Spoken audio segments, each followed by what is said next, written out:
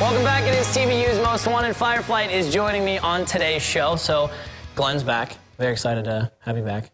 Good to be back. In human form. In human form, right. I was always here. Yeah, he never left. So we got out of you guys that you shot 2 new music videos. Tell me more about those, other than it's the band photo coming to life. I mean, that's pretty much what we needed to know, but I want to know more. So why don't we explain what songs they were for, when did you shoot them, how long did it take, when do we get to see these new videos, etc. Well, we did them both in one day, and it started out, the first one we did, it was for Those Who Wait. Okay. And we did it, was it 2 weeks ago, 3 weeks ago? When the really cold weather came through Nashville, everywhere pretty much, and it was about 20-something degrees outside. Nice. Did you shoot the video outside? Yes, we did. So that I was... almost chose to be in my snowman form for that day. Yeah, I was going to say, that would have been perfect. That was one reason why... But the label said it wasn't our branding, so I had to be... Yeah, it didn't really fit. It wasn't the form. photo shoot image. So. Yeah.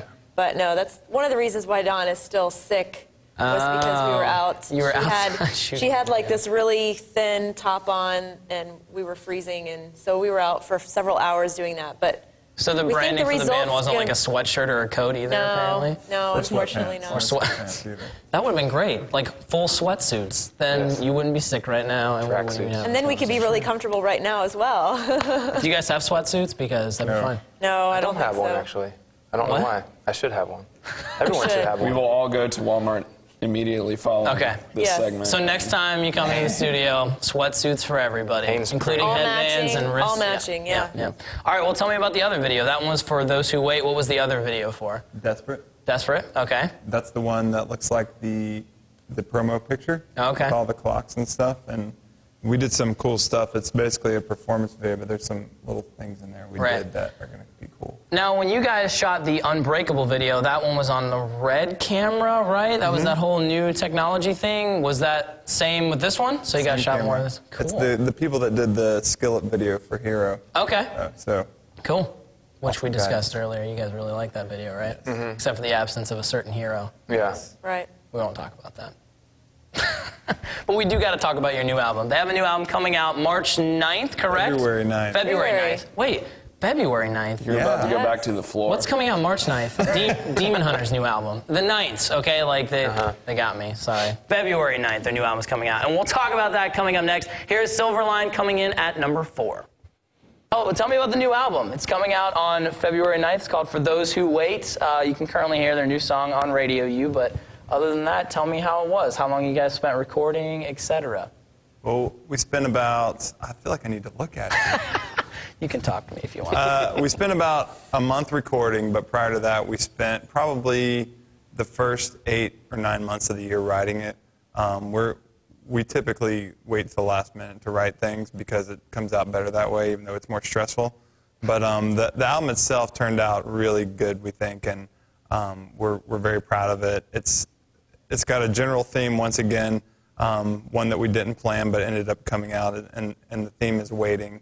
It's about all the times that you're asking God for something and you're trying to figure out something in your life, and it's the time that you spend waiting for that answer and waiting for all those things to happen that God tends to teach you the most. And that's what the record ended up being about, song for song. So tell me a little bit about the sound of the record. If you spent a lot more time writing it, maybe preparing for it, how does it sound? Different, the same, a little bit of both as, your previous albums? Well, it's definitely Fireflight. We didn't set out trying to write Unbreakable Part 2.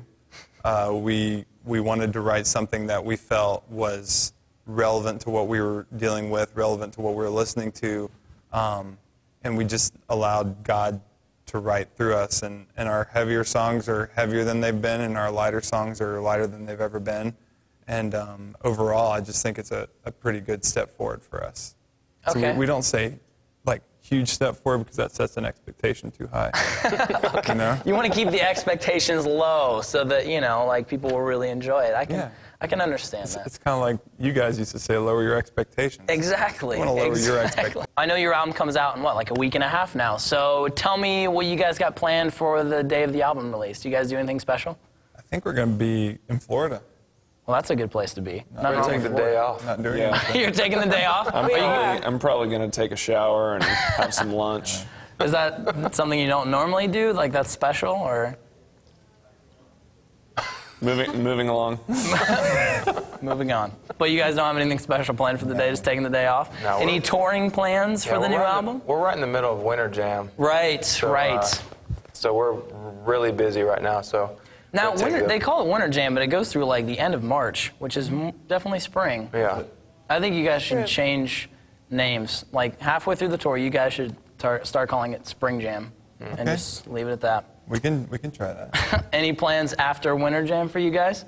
We just have, we start summer festivals, but before that we do some Acquire the Fires out west. Okay. And then some shows here and there, but nothing major. Cool. We are going to Hawaii this summer, though. We're very excited. Hawaii to play some shows. I take it you've never been to Hawaii. Mm-hmm. My in-laws just got back from Hawaii. They thought it was awesome. Wait, you guys were in Hawaii? Remember during GMA week via satellite from Hawaii? Right. Oh. I was thinking we never played a show in Hawaii. But you guys have been there. Right. We have It's been beautiful, there. which you would know. We're actually getting to play Pearl Harbor on July 4th. So that's actually going to be pretty cool. That Huge is honor. sweet. Is that just you guys going to Hawaii to tour, or? I'm not sure. Oh. But we did, our one request was that we actually have days off while we're there. That's probably a good And idea. we got them, so we're very excited. That's great. So are you guys going to learn how to surf? Anybody know how to surf already, or? I have no idea how to surf. Are you guys I going to? tried in Puerto Rico, and it was a monumental failure. It was pretty awesome. That just sounds great. I tried once in Puerto Rico. I don't think it's a good place to learn. That's great. Well, you guys have a fantastic time on Winter Jam. You can, of course, check out the album at shop.tvulive.com as soon as it comes out, February 9th. For those who wait, Fireflight, again, thanks for coming in and joining me on the show today. It's always a pleasure.